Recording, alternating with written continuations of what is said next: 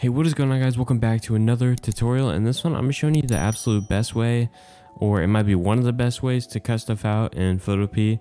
And I've made a video like this before, but I was not using the best way. I showed how to cut stuff out with the lasso tool, which actually isn't the best idea because it can't do round corners very well.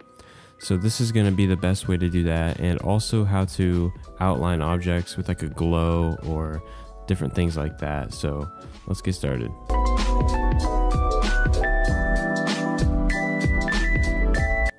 So the first thing you want to do is have your picture, and I want to crop out the sniper rifle and his hands. So that's going to be super easy.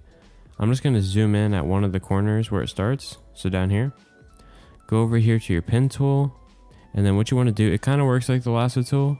So you just want to click at each point,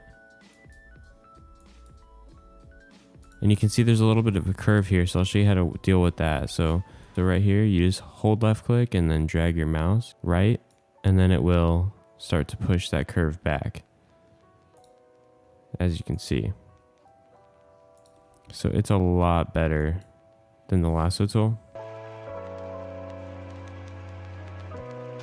It might be kind of weird at first, but you'll get the hang of it. So I'm getting there, and I'm gonna keep speeding it up.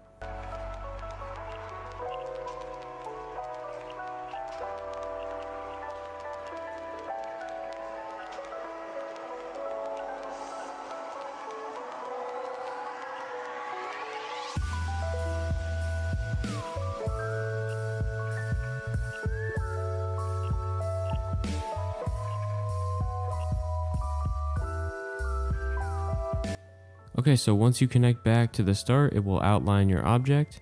Make sure you're on your background layer when you see this outline, because if you don't see this outline on the background layer, it's not going to cut it out properly. So it's on the background layer, it's selected, go up to make selection. I just changed mine to intersect, but I don't really think that matters. Hit OK, and it will outline it like this.